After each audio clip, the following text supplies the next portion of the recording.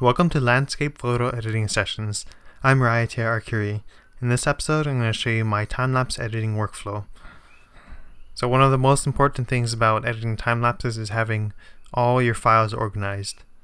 So the way I shoot time-lapses is using the built-in intervalometer in my camera and shooting raw files.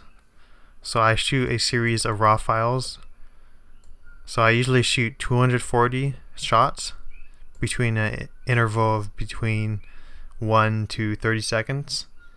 And then I have all these raw files and I organize them by place and then date, and then I put a folder for time lapses, and then I number each time lapse and put a description. So this makes it a lot easier to organize your files and process them. So I have this program called LRTimelapse, and it's an easy way to create transitions between your shots so that you can edit them, and I'll show you what I mean by that later on, and it also allows you to deflicker. So I'm going to navigate to my time lapse I want to edit and then click on it, and it'll initialize all the data and load up all the metadata and analyze the brightness values.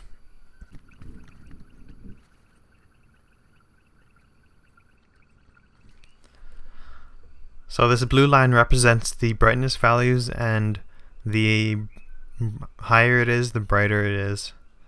So if I scroll through this, you can see a big change right there, and that's where I manually change the aperture.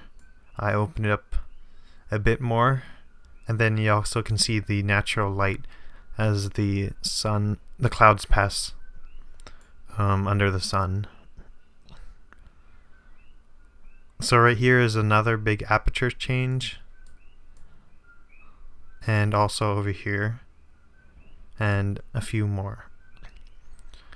So LRTimelapse allows you to smooth out these brightness values so there's no flicker, and you can have a preview of the unprocessed files right now.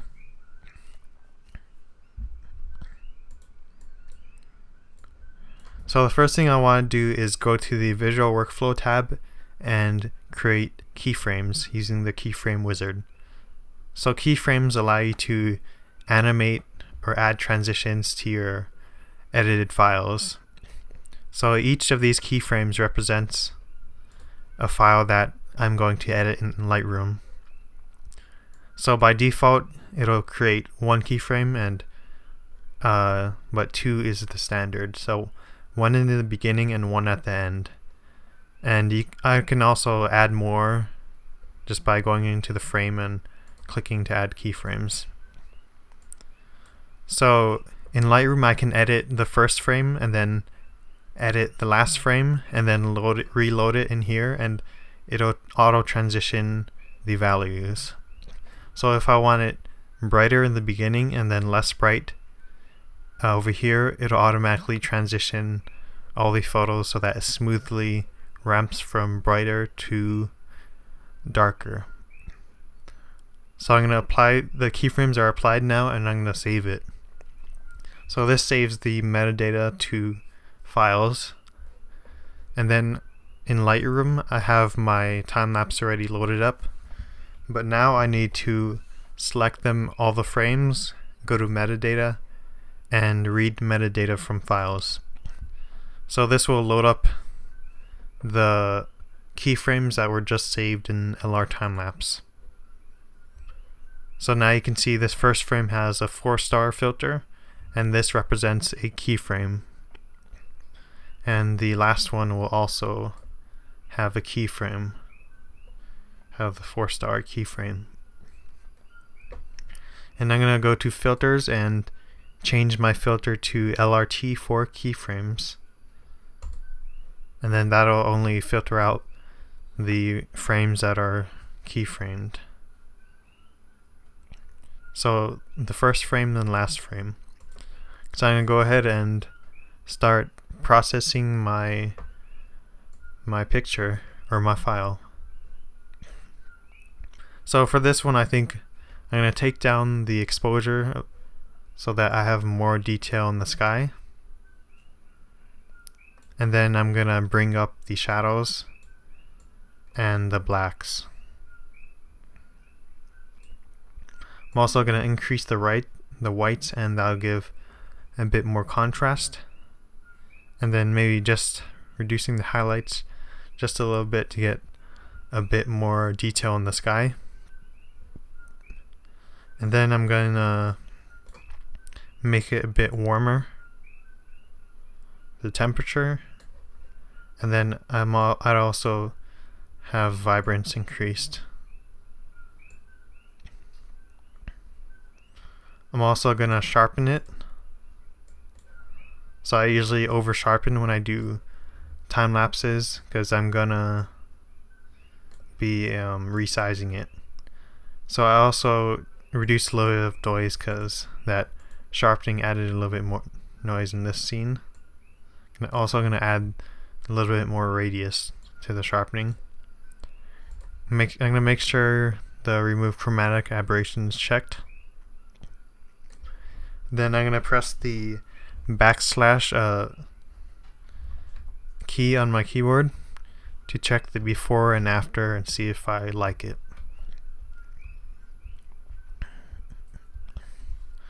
Alright, so I think I like that. I'm going to press Ctrl-Shift-C and then copy all the settings and then paste it to my end frame. So Ctrl-Shift-V. So for this one, I think I want the highlights a bit brighter. And then I think I want to take down the blacks and the shadows a bit. I'm also going to make the white balance a bit more cooler, a cooler tint because it's blue hour.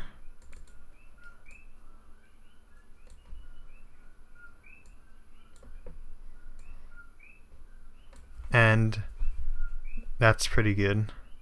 Also, one more thing, I'm gonna reduce the clarity a bit. That'll soften out the clouds a little bit because it's a little bit harsh, these dark clouds right here. So -20 clarity.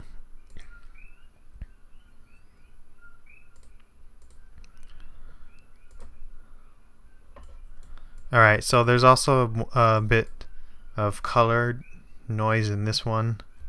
So I'm going to increase the color, noise reduction, and also the smoothness. Alright, so I'm finished editing them, and I'm going to select both of them and save the metadata to the files by pressing Ctrl-S, and that just saved it. So I'm going to open back LRTimelapse and press reload. So as you can see, it loads up all of the values, all the things I changed, and I'm going to press auto transition. So anything that's between here, it'll automatically transition smoothly between the values. So there's auto transition, and as you can see, if I go into the blacks, it starts out at 65 and then it smoothly goes down to 28. Same thing with shadows and white balance.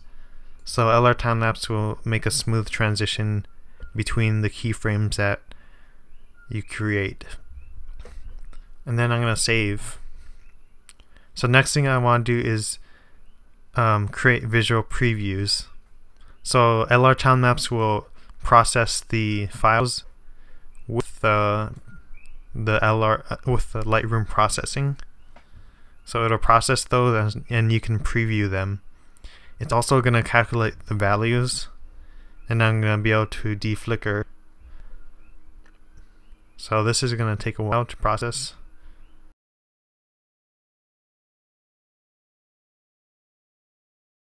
Alright, so it finished processing that preview, and it's a nice transition between the white balance and blacks and stuff now, but now I have to fix that flicker.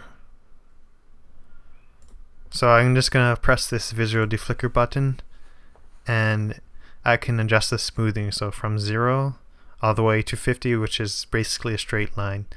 But I don't really want that. And before that, I'm actually gonna recalculate the brightness values only for the sky, since the clouds are passing by and it's making a natural flicker on the rock. So I'm gonna drag a rectangle along the sky, and that'll recalculate the brightness values only for the sky so that I can deflicker it based on the sky.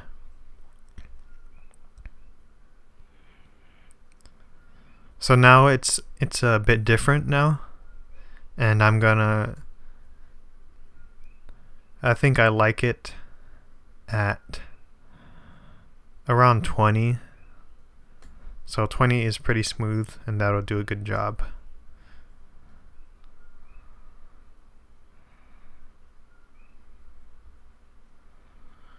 Maybe a bit more smoother, actually.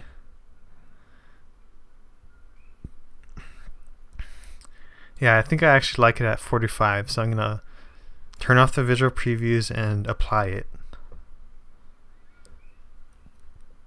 So that'll apply the brightness values to that and adjust the exposures for each file. I'm gonna save that, and then open Lightroom back up, turn off the filter, full sequence, select them all, and then read metadata from files. So that'll load up all the data, and then next thing I'm going to do is export it. Alright, so Control-Shift-E to load up the export dialog, and then I'm going to export it to the folder as a JPEG, so to the same name. I'm going to make a new folder, and I usually do JPEG quality at 90, sRGB color space, and then I resize it to 12 megapixels. So I already exported the files because it takes a while, and then I'm gonna open up After Effects. So I have my files already exported, and I can import my files. So I'm gonna press Ctrl-I to import, and then I have the files already exported. I'm gonna click on the first file and make sure JPEG sequence is checked, and then press import. So that'll import this as a time lapse. So I'm gonna change the frame rate. So I just pressed Alt Control E Control Alt G. That's what I meant. I'm gonna change the frame rate to 24 because that's standard for film, or for I'm gonna drag my file into a new composition, and then I usually do warp stabilizer to fix camera shake and any other weird movements. So apply the warp stabilizer VFX. It's gonna analyze it, gonna stabilize the frame so there's no camera shake, and then I'm gonna render and export it after that. Alright, so it's done stabilizing, and it's a little bit of a change, so I think it's pretty good now.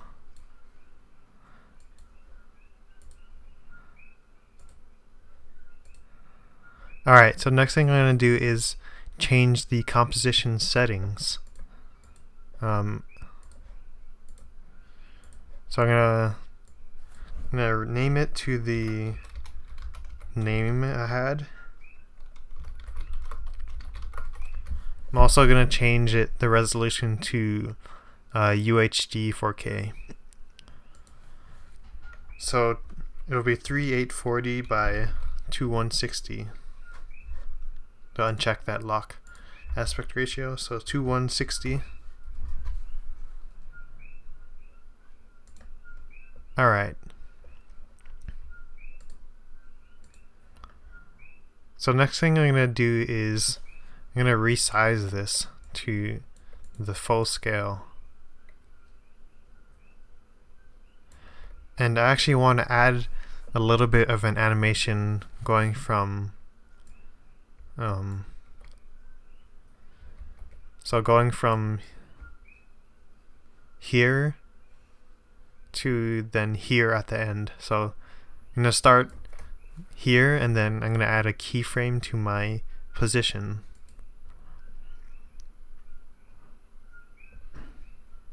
So I'm going to add a keyframe right there, go to the end, and then change the position. And then that'll just animate it over time.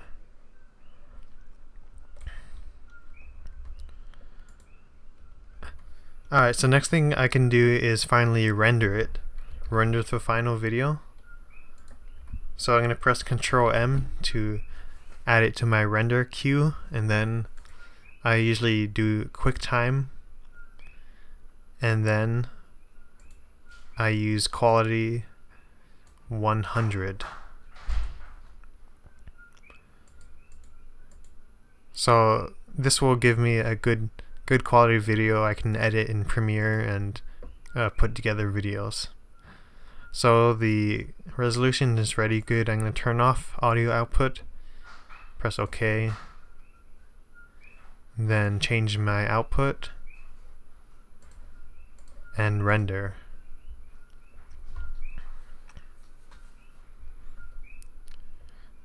Alright, so my time-lapse editing workflow, so just to overview, load it up in LRTimelapse, initialize it, add keyframes to the first frame and the last frame, and then save, open it up in Lightroom, and then reload the files, edit the keyframed files with the processing in Lightroom, save it to the metadata, reload in LRTimelapse, create the auto transitions between the keyframes, save it, turn on visual previews to preview the time-lapse and also calculate the brightness values based on the editing I did in Lightroom. Use the visual deflicker to create a smooth brightness values so there's no flicker, save it, and then reload it into Lightroom, export the files as JPEGs, import in After Effects, add warp stabilizer and maybe add a zooming animation or a sliding animation, and then render. So next thing I would do after that is edit in Premiere, but that's for another video. So thanks for watching, and I hope that was useful to you. And if you found that useful, comment, subscribe, and share the video with your friends.